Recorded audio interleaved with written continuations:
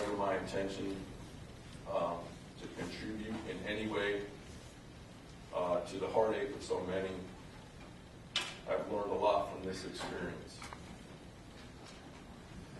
Make a gory video, try to sell it on the internet, then try to intimidate the other juvenile to change his story. I mean, totally outrageous behavior. And I wouldn't be doing my job if I just let it go with some type of order of probation. I mean, I feel somewhat dismayed that the maximum sentence I can impose is 30 days in jail, because I think that the actions probably deserve more. But obviously, I'm confined to keep my ruling, obviously, within the confines of the law.